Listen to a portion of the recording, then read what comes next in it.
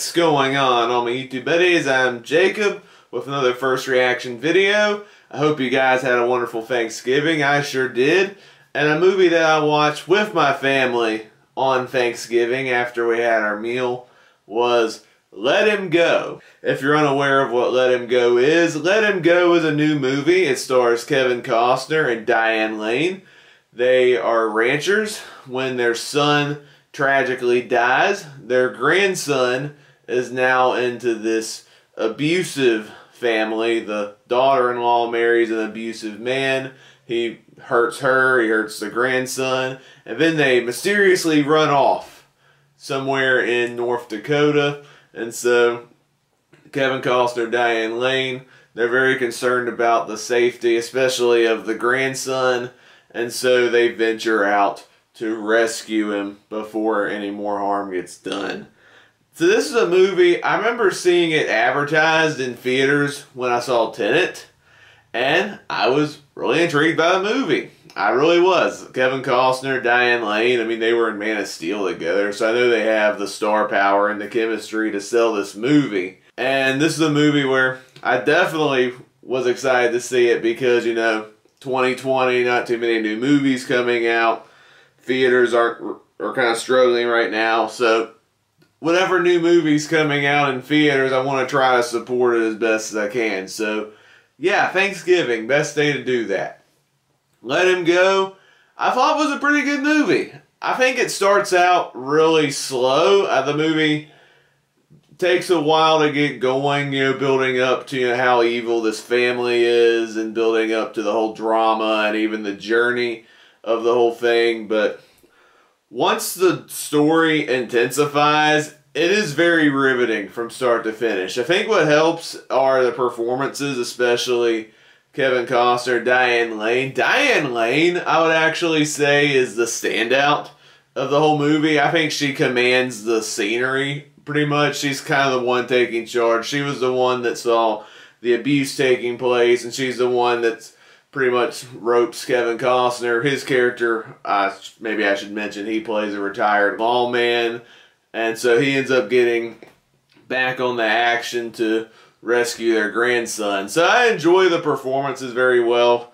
Both Kevin Costner and Diane Lane have really good chemistry. And like I said, the movie does very much intensify once we see the wee boy family, the abusive family that has the grandson and the daughter-in-law. And man, they can get pretty nasty in this movie, and some of the actors playing these family members they do a great job of just showing how nasty that these characters can get, especially the mother. The mother was a standout in this entire movie. I don't remember the actress who played her, but I thought she was a standout as well. The movie has beautiful cinematography. It has a very Western type atmosphere to it, while having kind of a modern, or in this case set in the 60s, aesthetic with some of its settings like in Montana and North Dakota. So there's some great atmosphere to this movie.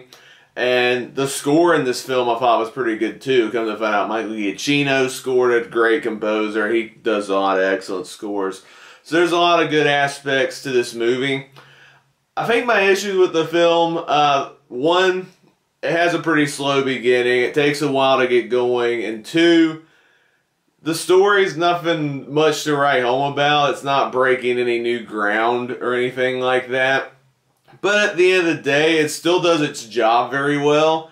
And if theaters are open in your area, this is definitely a movie worth checking out. It's really interesting because some of the reviews I've seen of Let Him Go say the movie especially works if you're 50 years old or older. I think because of the actors they got in the film and pretty much the premise of the movie, I guess. But I'm almost 25 years old and I still got a kick out of this movie. So I think this movie will work depending on what type of mood you're in. If you want to see this very entertaining revenge thriller type movie with a Western atmosphere, Let Him Go is a solid movie to watch. And like I said, if it's playing in your area, it's definitely a movie worth checking out to give the theater some love if it is safe to do so.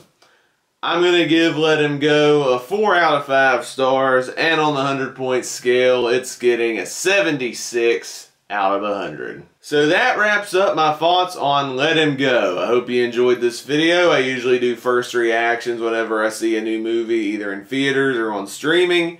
Let Him Go is currently in theaters, and if theaters are still open in your area, I think it's a solid movie worth checking out. If you've seen Let Him Go, let me know down in the comments below. Would you follow the film? Did you love it? Did you hate it? Were you mixed on it? But whatever your thoughts are, please be civil and respectful of others.